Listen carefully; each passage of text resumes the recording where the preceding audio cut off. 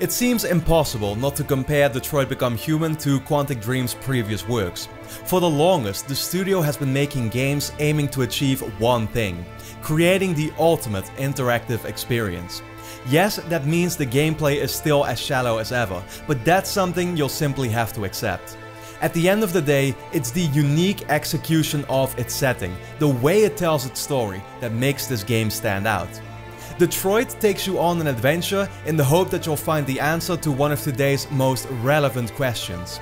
Our world is rapidly evolving in technology, but at what point do we set a limit?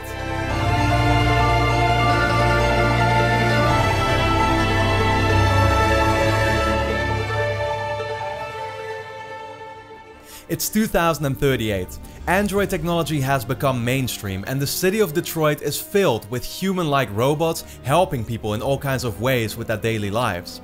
While this may seem like a positive development, it didn't come without its negative effects too. First of all, unemployment rates are higher than ever, causing for large groups of people unhappy with their presence often marching the streets to protest.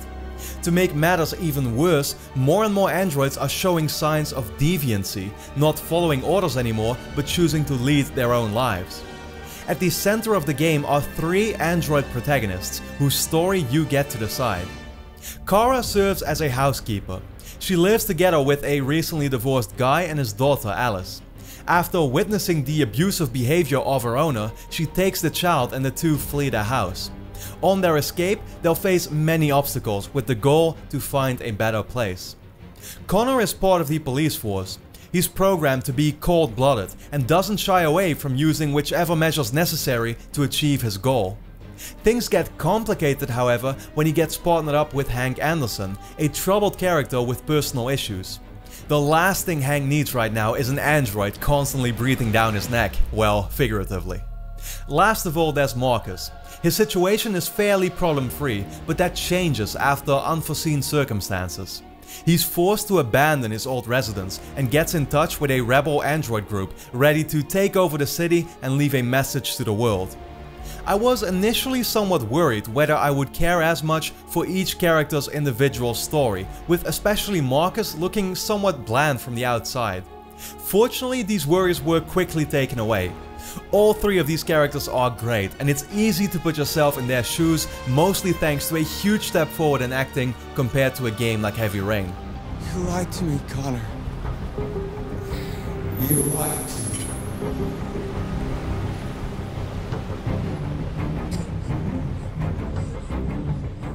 Obviously, a setting like this creates many opportunities to show the potential of what the world could look like in 20 years.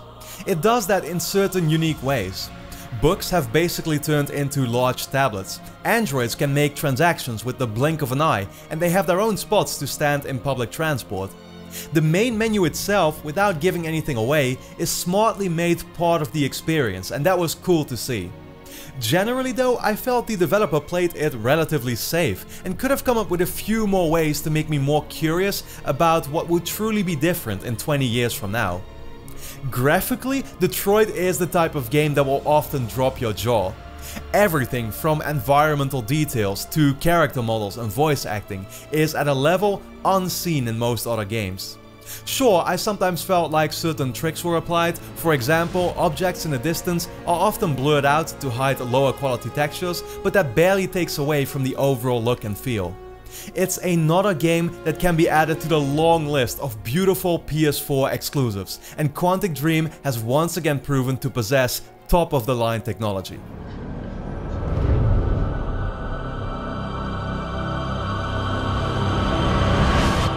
But that's when we get to the gameplay, which has always been somewhat controversial in Quantic Dream's titles. I mentioned it briefly in the intro, Detroit is not a game in the true sense of the word. I look at it more as an experience. It's a story where you get to decide how it plays out, and because its narrative is so serious and realistic, I understand that it's hard to come up with substantial gameplay mechanics.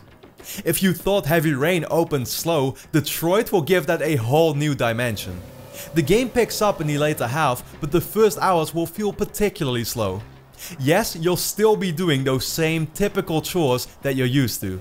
In Kara's very first mission, for example, she is tasked with cleaning the entire house. From taking out the trash, serving dinner to the family, and hanging everyone's clothes, these slow moments play a bigger part than ever.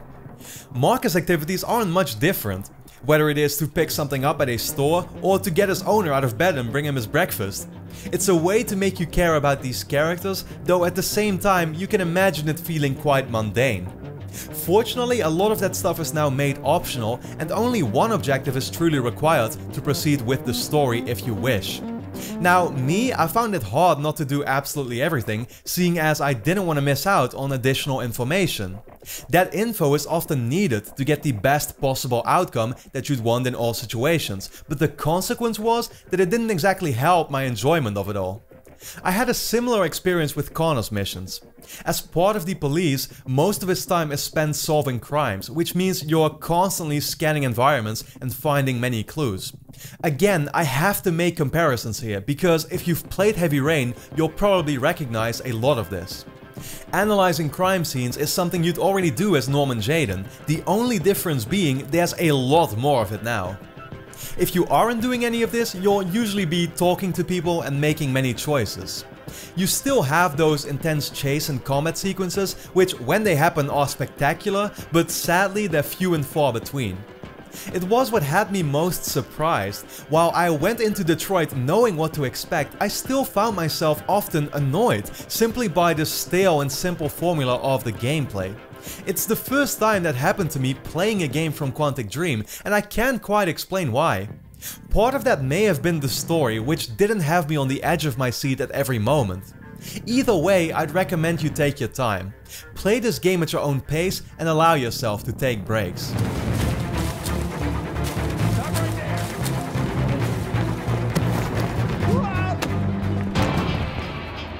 One of the key selling points of Detroit is its storytelling branches, the many choices it allows you to make that decide how the rest plays out. In this area, it's easily the most impressive game I've played yet.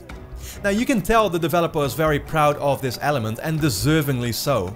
Upon completing any mission, the game will show every choice you've made, as well as the directions it could have gone into. Some of the missions will show a fairly linear structure, but others have an absolutely insane amount of possibilities. At first glance, it's hard to grasp what you missed out on, as those events are shown but will still be locked. Once you start a second playthrough though, that's when you'll quickly realize what could have gone differently. Entire scenes with their own characters can be missed. The death of companions could have been prevented to still have them with you in later levels.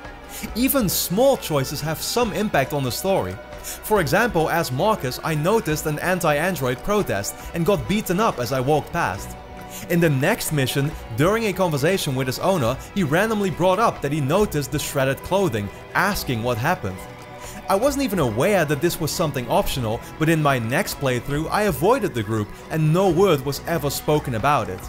It's a very impressive feature, and I don't even want to imagine the effort that went into it. The story mode itself took me around 10 hours to beat, which seemed like a fine length to me, but these choices add a great level of replayability that will totally make you want to find out what else you could have seen. There is just one problem. Having so many outcomes is great, but do they all make sense with the story and feel justified? That's what I would argue. While watching the credits roll, I was honestly left unsatisfied with an ending that felt a bit too abrupt. One of my androids reached its goal, but I didn't get to see what happened after, and that's exactly what I wanted to know. Another character's ending disappointed me, with a final conversation that felt way too short and simple for a story that was supposed to be so large.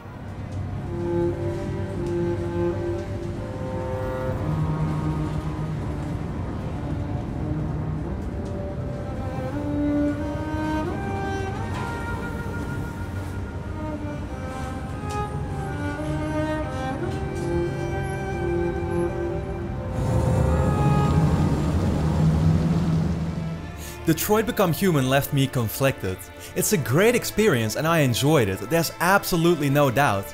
The game is incredibly well made, with a level of polish and investment in personalizing that journey for you that you simply won't find in many other places. But at the same time, there is no huge revelation, nothing that will turn the story on its head and feel justified like the Origami Killer once did for me. It's fairly predictable, no matter what happens, and it sure doesn't help that there is no solid gameplay to rely on when the engaging story isn't always there. If you liked Quantic Dream's previous work, you'll have a great time with Detroit. If you're a newcomer, you'll be impressed with the many possibilities. But if you've already been on the fence, feeling it was time for the studio to use its great skills not only for 3/4 of what makes a game great, but the full picture, this is not the game that will do that just yet. I didn't think the moment would come, but maybe I am slowly starting to get there too. So those were my honest thoughts on Detroit Become Human. I really hope you enjoyed the video and that it hopefully also helped you make a decision on whether to buy the game or not.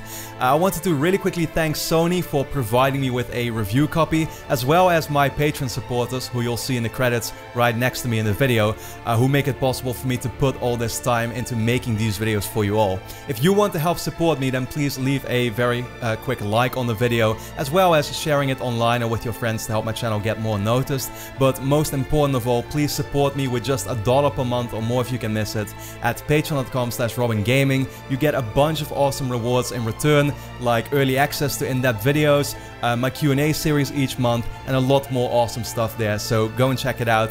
But for now, like I said, I want to thank you a lot for watching this video, and I hope to see you again next time.